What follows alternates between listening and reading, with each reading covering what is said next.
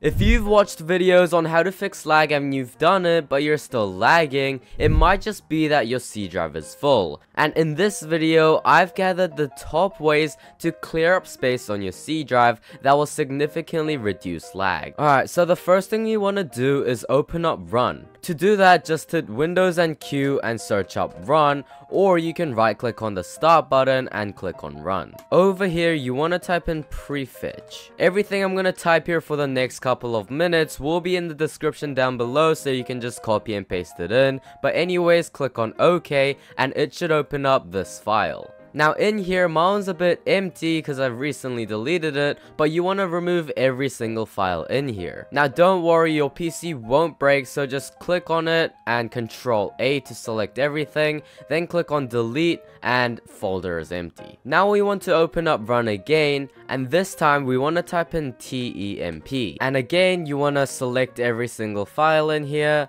Click on delete, check do this for all current items, and click on continue. Some of the files might not be able to be deleted because maybe your app is using it, so just delete them another time when you don't have any apps open. Now coming back to Run, you want to add percentage marks to each side of the temp and click on OK again. As always, select every files in here, right click, delete, and as you can see, I just deleted over a gigabyte worth of files. Now that we're done with deleting our cache, head over to the File Explorer and go to this PC, then click on Windows C drive. For some users, you'll find the Windows.old folder. What this is basically a backup folder that Windows creates when you upgrade to a better Windows system. So for example, Windows 10 to 11. What this is used for is when you want to revert back to an older system because let's say you hate how Windows 11 looks, you will need this to get back to Windows 10. So unless you are certain you're not gonna downgrade, you might want to just delete this. Click continue, and there you go. And just like that, we have just deleted over 45 gigabytes worth of files just by deleting this one folder. Next thing you want to do is right click on your C drive and click on properties, then click on tools, and you want to click on optimize. Over here, make sure you've selected the Windows C drive, and then click on the optimize button. It's also recommended to turn on scheduled optimization, so just come down here and click on turn on, check this box and set it to weekly, then click OK. Now come back to this PC, click on the Windows C drive, click on Windows, and scroll down until you see software distribution. Click on it, and you want to delete everything in here. For this next step, you're going to open up Run again, and over here you're going to type in percentage appdata percentage. In the appdata folder, you want to find the local folder, click on it, and you want to scroll down until you find NVIDIA. For AMD GPUs, you want to right click on your background, and where the NVIDIA control panel is, you'll see your own AMD software. Once you're in the AMD software, you want to click on Gaming, Graphics, scroll down until you find Reset Shader Cache, and then you want to perform a reset. For NVIDIA, after you click on the NVIDIA folder, you want to click on GL Cache and delete whatever's in here.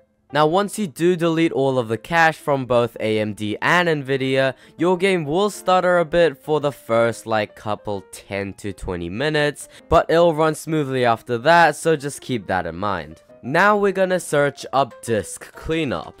Once you see this, select your C drive and then click OK. Now once you're in here, you want to check everything that you want to delete, including your recycle bin. As you can see, there's over 2 gigabytes worth of files in here. And then you want to click on OK. Click delete all files, and now you have to wait for this to clean up. For this next step, you want to open up Windows settings, then click on apps, and over here you want to sort by size. And as you can see, it lists all of the apps that you have downloaded by the size. For me, Photoshop is one of the apps that has the biggest file size, so I will consider deleting this, but I most likely won't. The next step is basically just tips on how to find large files in your folders. So simply just come over to your local disk and click on search this PC, and you want to type in size : gigantic to start us off. So gigantic will only show files that are over the size of 4 gigabytes. So as you can see, Windows have found around 9 files here that exceed 4 gigabytes. If you don't have any files that exceed 4 gigabytes,